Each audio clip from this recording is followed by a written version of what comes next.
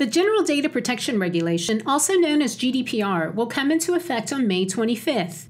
Starting from this day, companies will need to document the purposes for storing and processing personal data, the legal basis for doing so, and the sources where personal data was collected from. Before you set up privacy settings in SuperOffice CRM, you need to decide what your company's privacy policy is. In other words, you need to determine the ways your company will gather, use, and manage your contacts' personal data. Once you've outlined your privacy policy, you can configure your SuperOffice solution to support these privacy rules using the consent management features in SuperOffice CRM.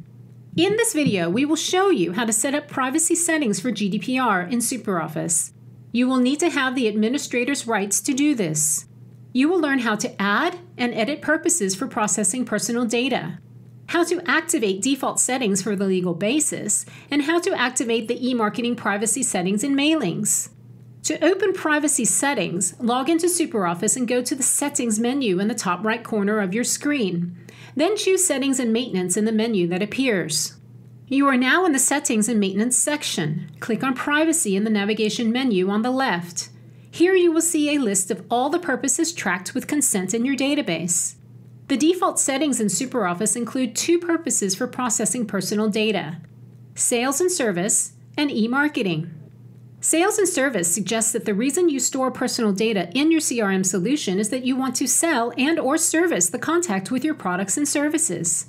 The second, called e-marketing, means that your purpose for storing the information is that you want to send e-marketing mailings to a person.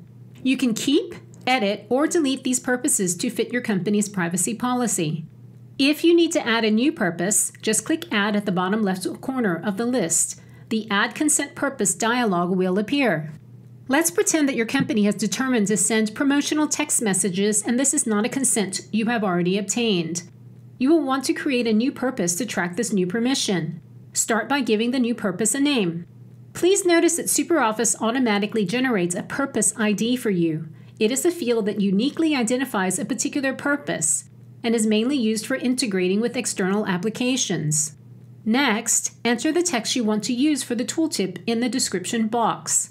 This information is for internal use only.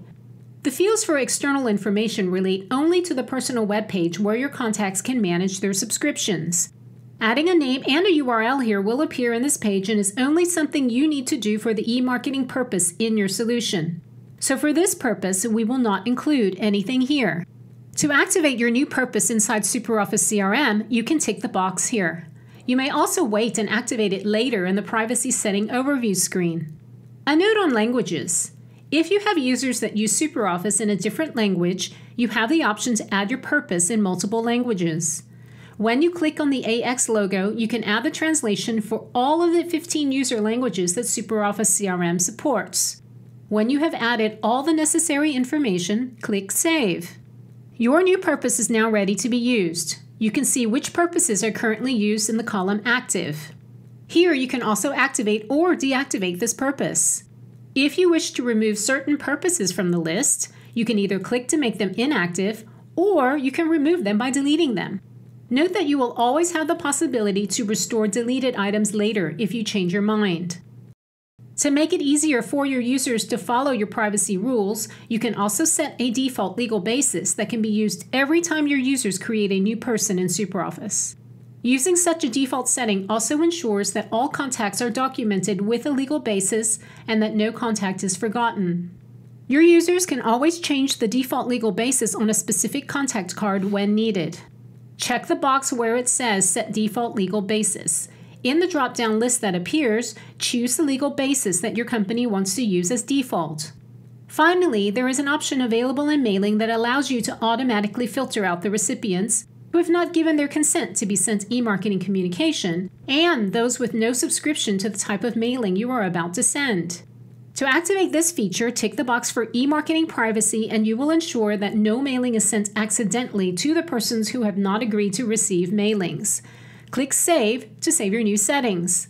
We have now shown you how to set up your privacy settings for GDPR in SuperOffice CRM. For more information on how to improve your productivity with SuperOffice, please visit our community website.